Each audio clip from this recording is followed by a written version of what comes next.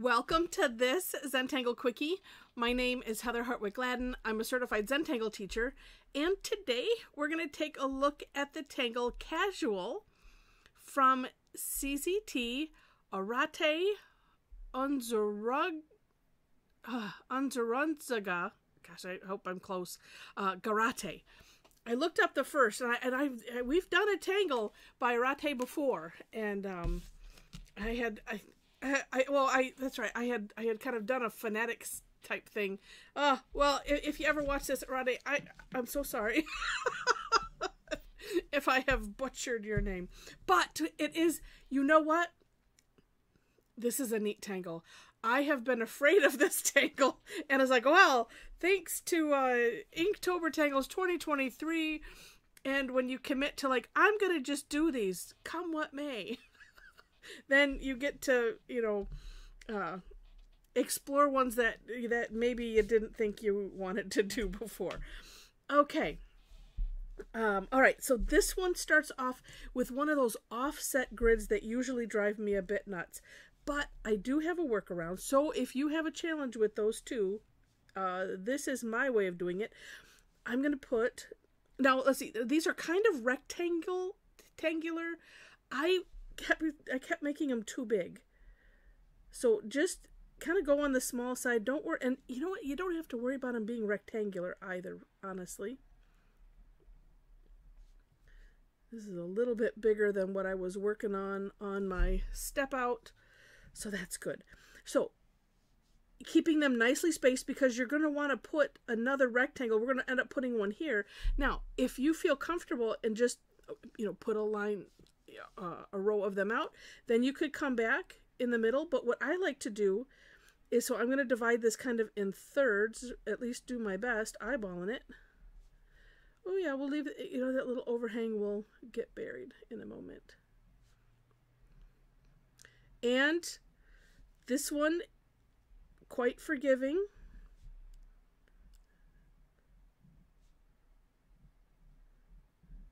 All right. There we go. And you will see, because, well, if this is the first time you've watched, I am the poster child for showing that when tangles are forgiving, or for, when, because I like to eyeball it. There's, no grids. I mean, that is a Zentangle thing for those that didn't know. That it shouldn't be done with a grid line that's erased afterwards. And if you're doing Zentangle inspired art, don't worry about it. But for the methodology, and so I like to stick to that because it's a fun challenge to see just how close can I get. Anyway, all right. So then, looking at 4, we're going to put one right in the middle. I'm trying to keep it around the same size, and then same thing. If you eyeball those 4, put one in the middle. You're good to go. All right, and you know what? And it's funny because I'm doing these rectangles first, and you'll notice on my version of the step outs, that's how I did it. I showed doing this way and then putting these in afterwards, and on that second box, then I added the line in between.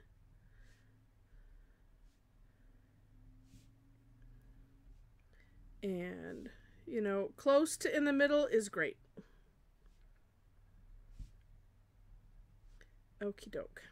Now, and again, yeah, like I said, looking at this, I'm like, okay. And so digging into it, it's not as bad as it looks. All right. So now, once you have your grid set, then, and I also divided this step up so that way it's easier to see, because we'll just leave it that way. It's just easier to see. Period. So what we're going to do is, so I'm going to start right here. And from the middle line, I'm just going to stick that out a little bit. From this middle line, and we're working diagonally. So from the middle line to the top line of the rectangle or box below. And you're going to make like an S-shaped curve or whatever works best. An S-shaped curve is nice. And, because some of that's going to depend on how your grid is. We'll see how mine turns out. But that's what I say, don't worry about it, because, all will work out fine. And so we'll continue on this this row, same thing here, but we're still coming to this one. Oh, I said, oh no, I said zigzag. So, or diagonal, meaning we're going like this. So from here, middle to the top,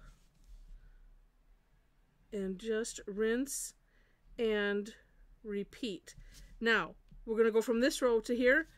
Guess what? Same thing. Middle to the top. And that's where, if you have a little overhang like that, it does not matter. But just, you know, if you need to have the mantra, middle to the top, middle to the top. And then again, same thing.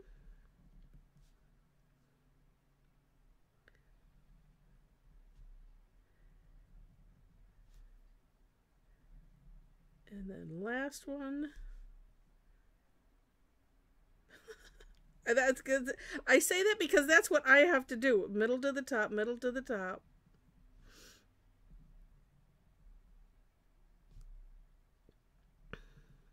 All right. It's good for the Zen, right? Having a mantra. Ours are just weird.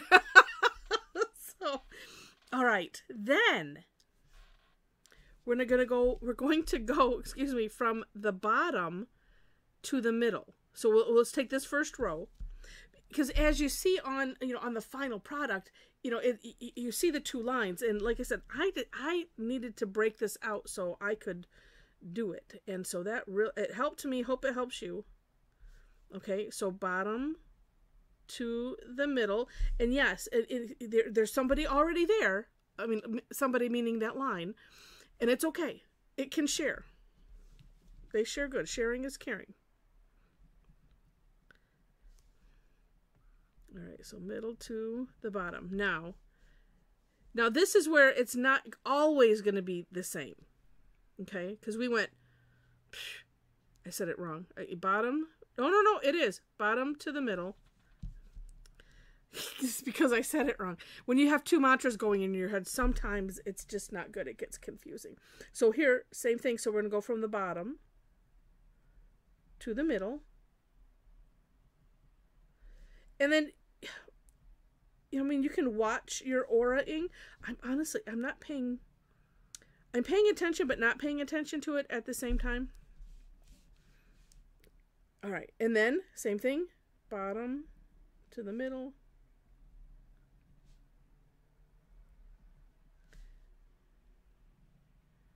And this is just a nice one to go slow. And then the last one, same thing. Go slow, watch your pen, think the mantra, but make sure that you have the right one. Although wait. You know what? Okay, I just have this last one, and usually I think about this ahead of time, but I was so sidetracked from other things. Let's do this. Because if we were to turn the tile, then we would go from the middle to the top. Boy, I could have saved all of that. So, do it one direction with that one mantra. Flip your tile or your paper, and then you can keep the same mantra. So if that makes it easier for you, do it that way. It's always lovely when we can do that. And it's the same strokes, you know, from the same areas. I mean, we're just moving along, doing the same thing. That's what really, really helps bring about the meditative aspect of Zentangle, is when we can do that as much as possible. All right. And, you know, it's just neat. And it's one of those where don't worry about it until the end. And that's that. All right. So let's see. Do take a look at the For More Inspiration link. I'm looking to see how she's shaded. I don't see. Oh, wait, no, I do see some. Okay. And also for other ideas, because this, and also, I mean, you can have it go, this way, you know, so you have your choice of direction. And what we've created too, if you wish, is a reticula. So you could put tangles on the inside. It's just, you know, it's up to you, whatever you want to end up doing with it. I do like the idea of, because these look like I don't know, what would they be called? Some things that that these are fitting in. So just a little graphite, and these are so small. You could probably get away with just what's on your tortillon. But yeah, take a look at that link to get some ideas. I might throw a couple things in here just because I think that she had some really cute ideas with just some little orbs and things. I'm going to just, I'm following my own rules, putting the tip of the tortillon where I don't want to go over. It's hard because this is a little bit thick. But I don't want a whole lot anyway. But I kind of want it to stay in where it's at. And it's just, I do break my own rules from time to time. It's just, it's safer to do it this way versus doing it that way. Because, the tip is where you get the most graphite. And so you want to keep that where, kind of where you want it. And like I said, I break my own rules just like there. It's hard because I just put such a little bit in there. But look at how neat that looks. Oh. All right. Well, I do like what she did. And here is something else. So you could have fun with these even and put stripes or like similar to like the Tangle Beetlejuice where you put lines in. And actually if you do little curved lines, that it gives it a rounded look. I love that she put we'll just do some little orbs in here and there. It's one of those things that I think it's so cute when people do it, and I just don't. Well, sometimes I do. I have to be reminded for whatever reason. But it's just cute. But you can do whatever you want. It's your Tangle. And we'll use the hashtag. I just racked up, $100 of the pretend Tangle Addicts cash for Alyssa. There you go. Ching! Hashtag you do what you want. Oh, there we go again. There's another. It's an inside joke. You have to come and visit us on our Tangle time, and then you two can laugh along. I do try to explain because it's not fun to have inside jokes. They have to be explained. So, all right. I'm just looking to get more inspiration. Anyway, I like that. That's just super cute. I'm going to leave it as such. Fun. And you know what's also neat is that feeling that you get when you're like, well, I was afraid of you, casual Tangle. Now I am not. So it's always neat to have that sense of accomplishment. It's like, all right, well, nope, we got you. And this is a neat Tangle, and it's really not that hard. Really not. Cool. So excited. All right. So I mentioned the description section. If you've enjoyed this, let me mention that first. Please click on the like button. If you liked it enough to see more, please subscribe to the channel. Feel free to share this, leave comments, and all of that. I mentioned the description section. I always do my own version of the step out and then link to the creator of the Tangle, so you will find that there. Also, ways to connect with me if you wish. I have a link to my website, Facebook page. And if you want to be part of the conversation and, be, on the, the inside track of these little inside jokes, you might want to consider joining our Facebook group. If you don't, come and join us on some of the free classes because they're all shared there. And we create new ones too because it's just a lot of fun. But I do have a link to our private Tangle Addicts community. It's a beautiful group of people, just amazing. After you click the link, there are 4 questions you have to answer in order to gain entry, just so you're aware. Also, if you are looking for other patterns, I haven't mentioned this a whole lot, but I should every once in a while.